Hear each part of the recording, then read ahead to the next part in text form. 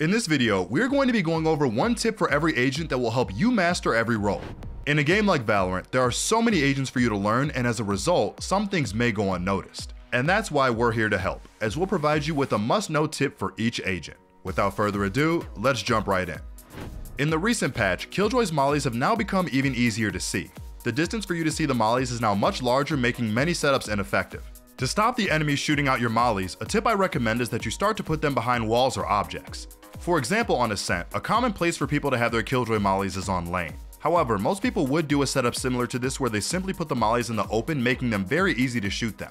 With something as simple as putting one behind this part of the boathouse and here on the floor, it makes it near impossible for the enemies to realize where the mollies are located, without having some sort of first-hand experience. There has been a lot of hype in the past due to the discovery that you can use your sound circle to throw Viper lineups from anywhere. But the same can be done with Phoenix's molly. When throwing it, the maximum distance it can go is 32 meters, which happens to be the same as the outer ring of the sound circle. So testing this in combination with the flash can prove to be insanely powerful. Have you ever asked yourself after a bad game, what am I missing? Or sought help from impatient friends? Or browsed desperately for answers that only bring up more questions? Your self-doubting days are over with Discovery, the first game-focused AI. Discovery is trained on the world's leading esports athletes to be your everyday personal coach. That's right, Discovery can help you improve your gameplay by giving you tips and strategies to take your game to the next level. Get started at ProGuides.com. Moving on to Brimstone, his ultimate can be very loud, and as a result of this, if you are near his ultimate, it is impossible to hear your footsteps or any utility that is thrown afterwards. A great tip is to reposition yourself after you or another Brimmy pops orbital strike to try and catch the enemies off guard from a different or an unexpected spot. Chamber recently received a lot of nerfs, most notably losing his second TP. In a way, this may seem like the end of an era, but for true Chamber mains, this is merely a small rework. Now that Chamber only has a singular TP, the range of that TP has dramatically increased. And with there being no height restriction, it allows for you to get very creative in where you place your TPs. Some examples include this beacon on Ascent, where you place it into this corner on market, allowing you to go for a peek into B main. You can even use it to sit on logs to hide from any strong utility and get a sneaky pick on anyone running out. This one towards A short on Heaven allows you to peek A main safely, but it also gives you an opportunity to peek short. Although the long peek is easy and safe, be careful as you can get rushed by enemies on short. So make sure you have a teammate to protect you.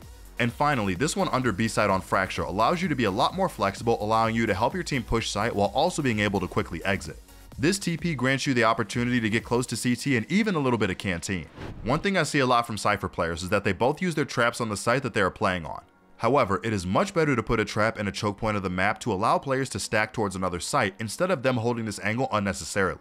For example, on A site on Haven, most Cyphers like to play both traps on A site, something similar to this. On the contrary, a much better setup like this, where they put a trap on B so the team can leave the site open, and that way they put an extra player towards C site or A site, whichever one is preferred. Although agents like Omen and Jett can get past this trap, the audible sound cue from the nearby players can alert the team. Fade is coming up next on our list, and as you probably know, her haunt has this super cool feature where you can hear it when it lands. Now, if your reveals keep getting shot, we've got a little trick for you. Instead of just tossing the reveal and crossing your fingers, why not team it up with an Omen or a KO flash? This way, the chances of your eye getting the info you need go way up. And if your reveal still gets shot right away, no worries, just switch things up and try another spot. Okay, so I've noticed a bunch of Omen mains love to smoke the side entrance to stop a push, but then they get hit with all sorts of flashes, stuns, arrows, you name it. Here's a hot tip.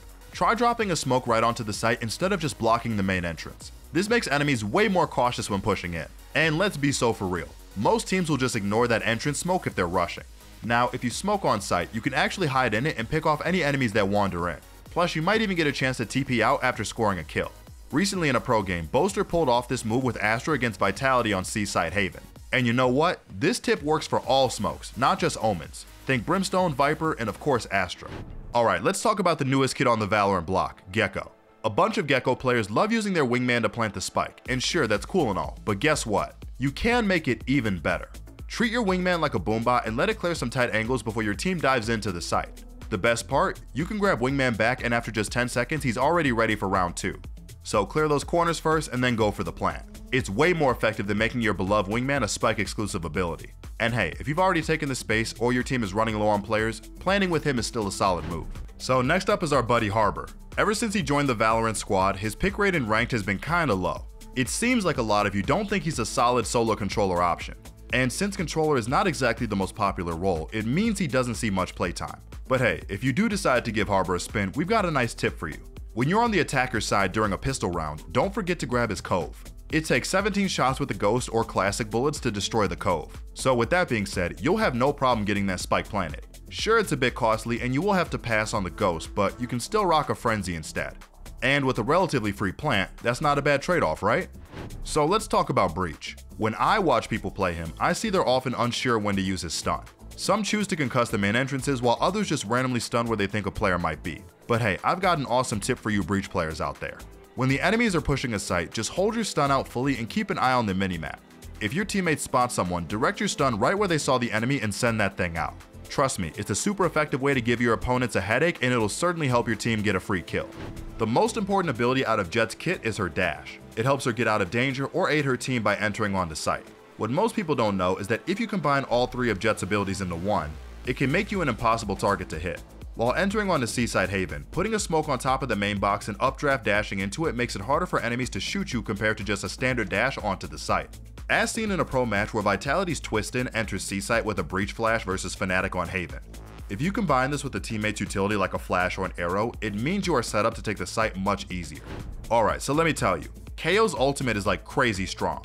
It's seriously one of the most overpowered ults for wrecking your enemy's defenses. But here's the thing, a lot of people don't know the best time to use it on defense. You might think it's great for retakes, but you know what's even better? Popping it when the enemy ult gets activated. Imagine this, you hear the enemy Raze announcing her party into sight, and then you just hit X like a boss, disabling their push, and then boom. Your teammate gets to stay alive a little bit longer and your rotation rolls in. Trust me, it's a game changer. Neon's overdrive ability is designed to help her quickly close the gap with enemies and engage them in close quarter combat. When activated, overdrive gives Neon a temporary speed boost, making her faster and more agile. Therefore, a key tip to make the most out of overdrive is that it's essential to always move while the ability is active. If you just stand still, you're wasting its potential. So if you're in a duel, spam AD like your life depends on it, cause it does. In game, of course.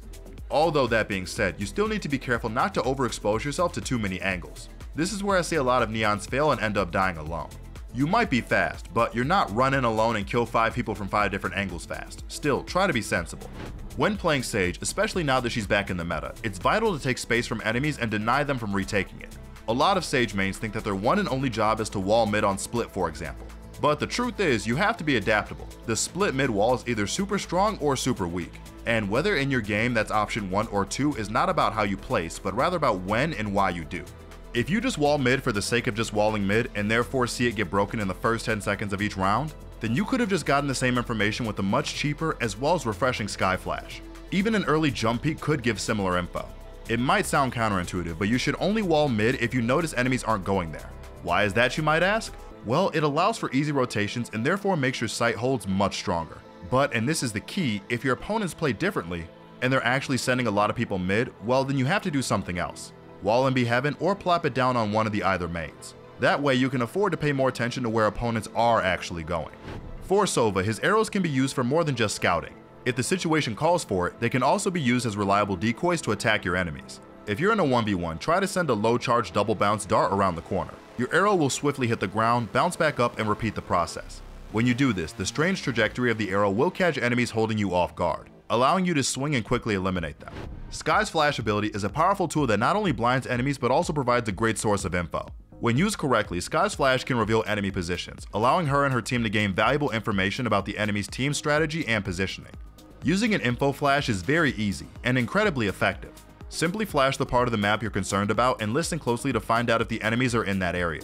Doing this often, particularly on defense, is a very good way to help with everyone's decision making as you can easily dictate where to put your resources. Hey Raze mains, listen up. Instead of chucking your grenade at the start of the round, dreaming of a wild ace or just scoring some chip damage, how about saving it for a retake? Trust me, most peeps won't expect a Raze nade coming their way while they're holding their post plan angle, and it's way more likely that you'll score a kill. Just toss that nade into a common corner where enemies usually play and they'll be forced to either peek or get wrecked by your grenade. Back when she was introduced to the game, Astra stars were as easy to use as they were borderline broken. But nowadays, after many nerfs, she takes a little bit more knowledge to work them well. Generally speaking, it's best to employ just 2 stars during pre-round. Possibly work in tandem with your teammate's utility and then save the other 2 stars for reactionary purposes. For example, if they start rushing your site, then it's a great idea to put a suck down to delay the enemies to allow your team to rotate and help you. Alright, next up we've got Viper. I've noticed that a lot of people think that you need to be a total lineup Larry to use her. But guess what? You can still be a Viper god without knowing any. Instead of seeing your snake bites as a spike stalling tool, why not use them to clear common angles and really help your site takes? In fact, if you're really insistent on studying, it's better to learn effective lineups for these kind of spots than it is to know 4 different post-plant ones.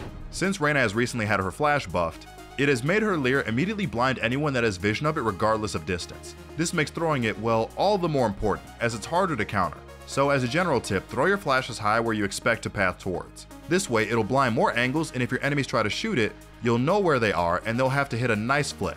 Last but not least, we've got Yoru. And though this isn't often talked about, his ult is actually a massive counter to Viper's Pit. Most of the time, Viper plays solo site when they pop their ultimate. So all you gotta do is chat with your team and tell them to shoot your silhouette when you spot her hiding away in the clouds. And then boom, Viper's survival chances drop to nearly 0, and your team can waltz right into sight without breaking a sweat.